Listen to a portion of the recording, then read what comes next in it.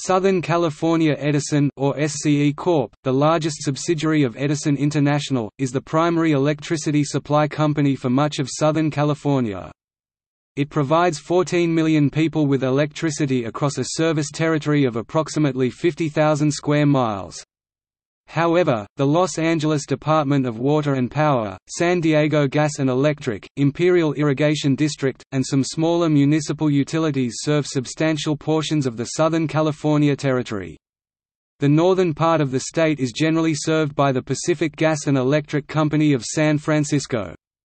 Southern California Edison (SCE) still owns all of its electrical transmission facilities and equipment, but the deregulation of California's electricity market in the late 1990s forced the company to sell many of its power plants, though some were probably sold by choice. In California, SCE retained only its hydroelectric plants, totaling about 1,200 megawatts, and its 75% share of the 2,150 MW San Onofre nuclear generating station, which has been shut down since January 2012. In June 2013, the company announced its intention to permanently close and decommission the nuclear plant. Also, SCE still owns about half of the 1,580 MW coal-fired Mojave Generating Station in Lachlan, Nevada, which supplied electricity to California, Nevada, and Arizona. Mojave closed in December 2005, amid concerns regarding water rights and coal supplies. The utility lost all of its natural gas-fired plants, which provided most of its electrical generation. The large, aging plants were bought by out-of-state companies such as Mirant and Reliant Energy, which allegedly used them to manipulate the California energy market. Southern California Edison's power grid is linked to PG&E's by the Path 26 wires that generally follow Interstate 5 over Tejon Pass.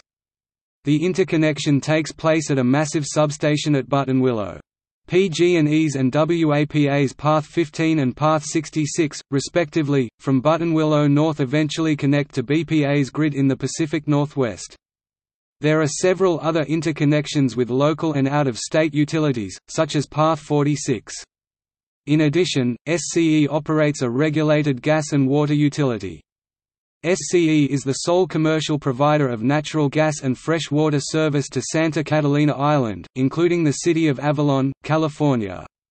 SCE operates the utilities under the names of Catalina Island Gas Company and Catalina Island Water Company. History. The origins of the company lie with the grand scheme of magnate Henry E. Huntington and hydraulic engineer John S. Eastwood, developed around 1908, for a vast complex of reservoirs to be constructed in the Sierra Nevada mountains of central California. Huntington founded Pacific Light and Power, one of the roughly 24 companies he controlled at the time, to execute what would eventually become one of the largest hydropower systems in the United States, the Big Creek Hydroelectric Project.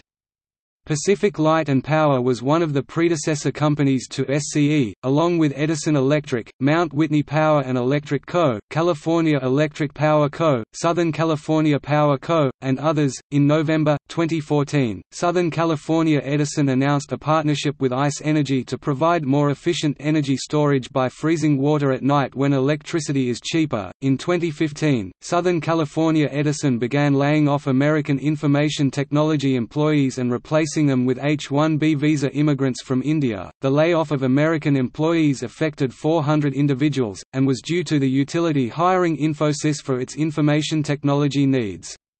The layoffs were questioned by members of the United States Senate.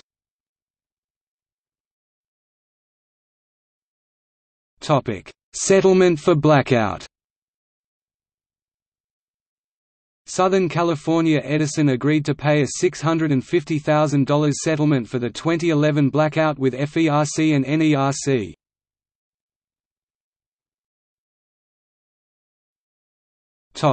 Shooting.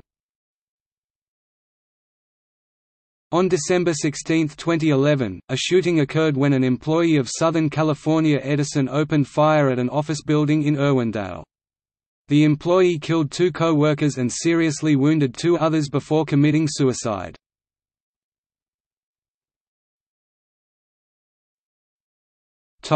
Renewable energy. Southern California Edison allows its customer to obtain their electricity entirely from renewable sources by subscribing to a green rate. In 2006, Southern California Edison planned to secure 1,500 megawatts or more of power generated from new projects to be built in the Tehachapi Pass wind farm area. The contract, which more than doubles SCE's wind energy portfolio, envisions more than 50 square miles (130 square kilometers) of wind parks in the Tehachapi region, which is triple the size of any existing U.S. wind farm. In March 2008, Southern California Edison announced a $875 million project to build a network of 250 megawatts of photovoltaic solar power generation, making it the biggest solar cell project in the nation. The photovoltaic cells will cover 65 million square feet (6 million square meters) of rooftops in Southern California and will generate enough power to serve 162,000 homes. In 2009, Southern California Edison entered into a contract with Solar Millennium to purchase solar thermal power up to 726 megawatts. Southern California Edison also entered into a contract with Sterling Energy Systems to buy electricity from a 500 megawatt, 4,600 acre (19 square kilometers) solar power plant which was due to open in 2009. The purchase was cancelled in late 2010, as changes in technology reduced the cost of photovoltaic-based solar power to below that of solar Stirling-generated power. This would have been the first commercial application of the dish Stirling system. A different technology from the more familiar solar panel, the dish concentrates solar energy by the use of reflective surfaces and by the use of the Stirling heat engine to convert the heat into electricity.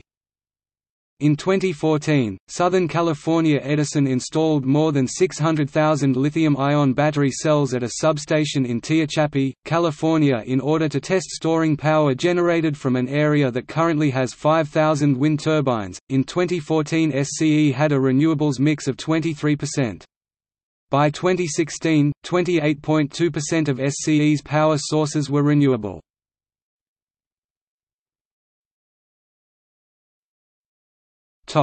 Electric vehicles. Southern California Edison has a number of resources and a rate designed specifically for electric vehicle users. As of July 2018, Southern California Edison plans to add thousands of new charging stations for passenger electric vehicles (EV). This addition is a component of the company's Charge Ready program, a pilot program with the aim of increasing the availability of charging ports for EVs. Since 2016, Southern California Edison has installed 1,000 charging stations throughout their Southern and Central California service area. The company also runs a rebate program for electric vehicle purchases. Southern California Edison gives people in its service area who purchase a new or used, or lease, an electric vehicle a $450 rebate. The program will run until 2020.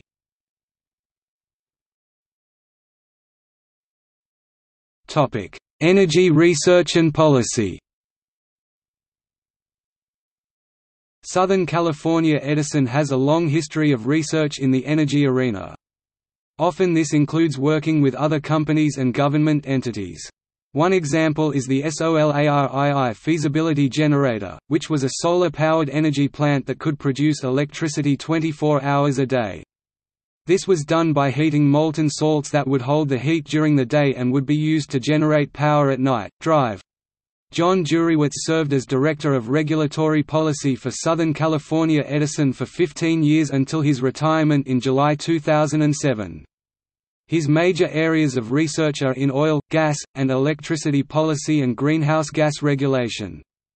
He has testified and participated in government-sponsored proceedings addressing electric industry restructuring and energy policy at the state, federal, and international levels.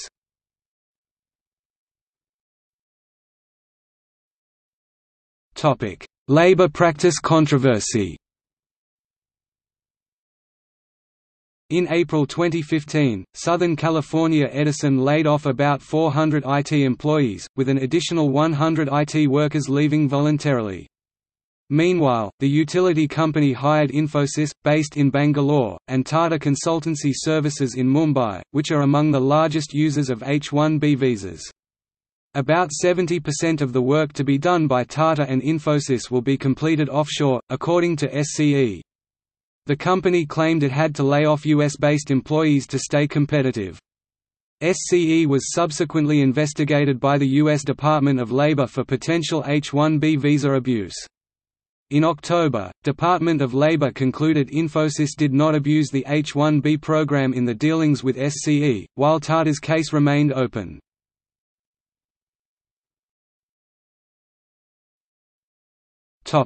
See also: Energy use in California, solar power plants in the Mojave Desert, wind power in California, list of articles associated with nuclear issues in California.